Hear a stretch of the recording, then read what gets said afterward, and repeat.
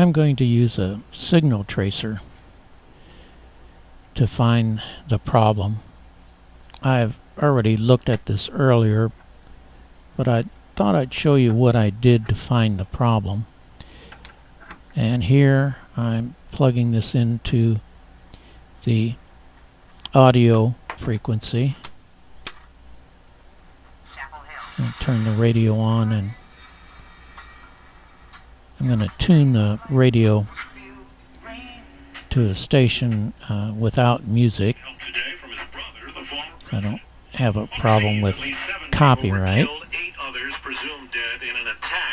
And I also detuned it a little bit because it sounds a little mushier that way. It's a little bit easier to hear the distortion. It's not detuned too much.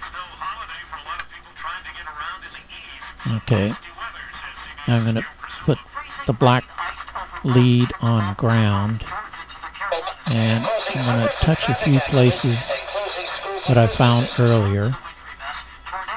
That's audio frequency, a little distorted.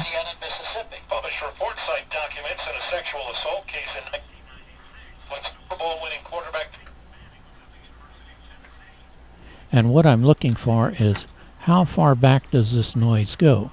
Now I just switched to RF frequency. And here I'm at the RF section. And I found all these points from the Sam's photo fax that you see the radio's actually laying on.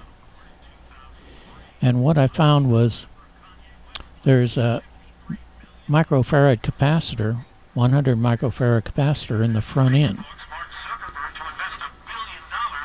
I'm turning up the radio, and what I did was I bridged that 100 microfarad capacitor, that one in on ground, and I found this point again with the Sam's photo fax, and you'll hear that the sound clears up.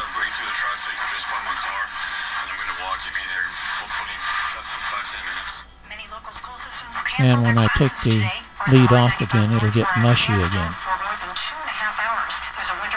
So it's time to take the radio apart and replace that 100 microfarad capacitor.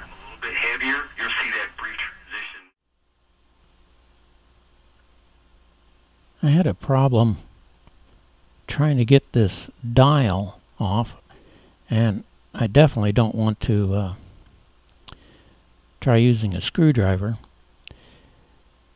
So I use a very thin wire, and this is coated wire. And I get that wire on both sides of the dial and just pull up slowly. And that allows me to grab it and take it off of the radio. Here's the radio out of its plastic cabinet, and this is C1, that 100 microfarad capacitor right in the middle of the picture. Here's another shot of the capacitor. You can see that positive side is pointed at us right now. So I heated up the soldering iron, and here I've replaced that capacitor. Notice that I left the original wires there. Here's a better shot of that so you can see what I did. This way, on the foil side of this circuit board, it doesn't look like I did anything at all.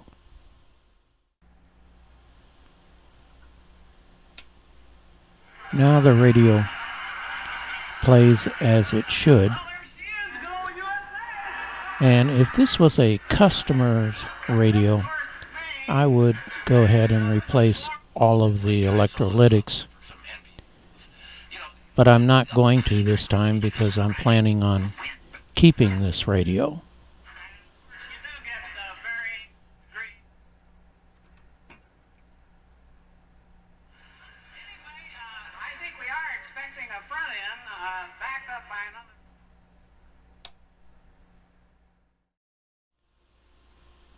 Thanks for watching.